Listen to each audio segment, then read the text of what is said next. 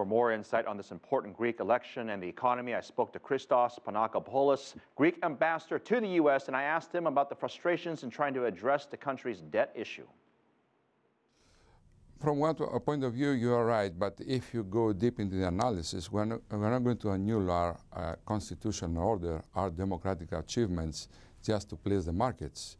And if I can tell you, the final argument is, okay, Greece was in a very difficult position. The lenders agreed to lend their money, and their interest is to help us out of this, because in case this is not going to happen, but just in a scenario that we fail, the first ones they're going to lose their money is the lenders. So they have no interest to do something crazy. So much progress has been made over the past couple of years since this crisis began. So I want to ask you, what more should have been done, or what more needs to be done for this progress to continue? As I'm telling you, Phil, for the very first time we have primary surplus. It's a big achievement. That means that we spend less than we earn every year, let alone the debt, which is going to be dealt on another level. So we are on the right path. Right now, what is it we need in order to fight unemployment and all these ugly, symptoms of the financial crisis? Growth.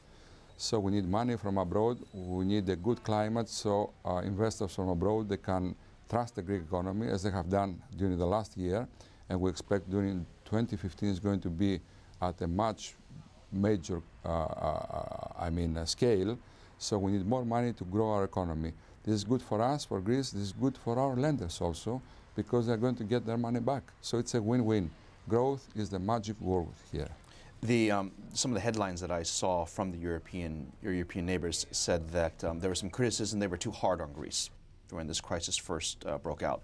And they've come out and said, to your defense, we're going to be a little easier, we're going to make the rules a little bit looser, we're going to be a little less tough on Greece. Is this a part of the unintended consequences of the political drama that's playing out to somewhat your benefit?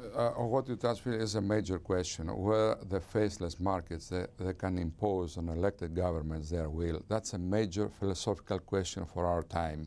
And unfortunately, my country is in the eye of this storm right now. We have our own approach.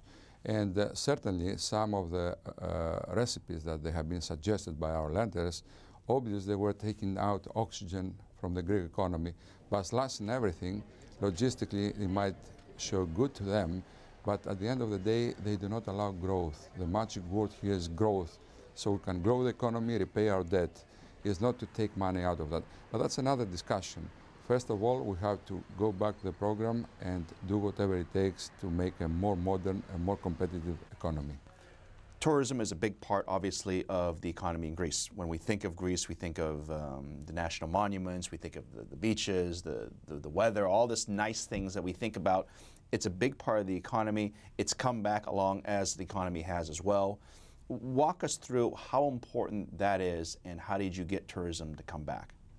Like you said very rightly, it's one of the big pillars of our economy.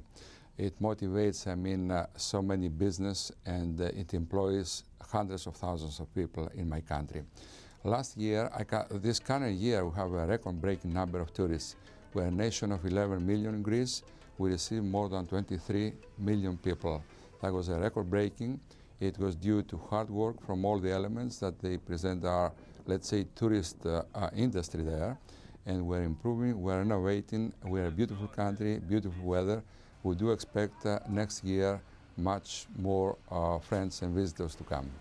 When you think of outreach, obviously we talk a lot about China and the number of record visitors that they have that's leaving China to go visit other parts of the world. I imagine Greece is certainly on that radar. Is there anything that the country is doing perhaps to invite more of those tourists who are leaving places like China in record numbers, so they can ultimately, I guess, help the economy, obviously? Absolutely. First of all, the bilateral climate between China and Greece is so good I could explain to you. They are welcomed everywhere. Your president has been in my country, your prime minister has been in my country. Big investments coming from China, they create an even more favorable climate.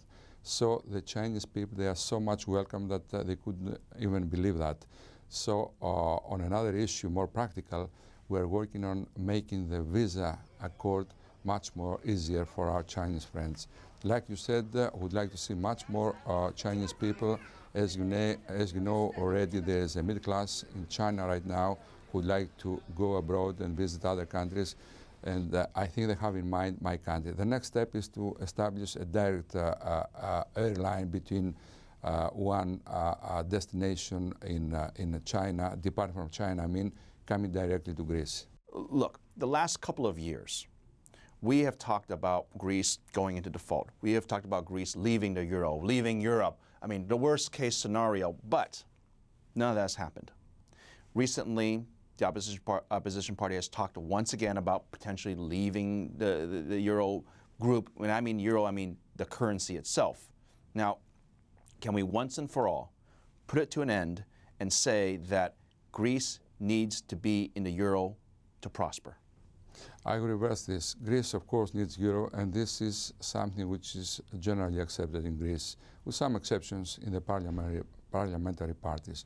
But on the other hand, euro, as it is interwoven, I mean, in the Eurogroup zone, cannot live without any member, no matter which member it is. The repercussions are going to be devastating. So this question of Greece out of euro, it's out of the question. Special thanks to Christos Panagopoulos, Greek ambassador to the United States.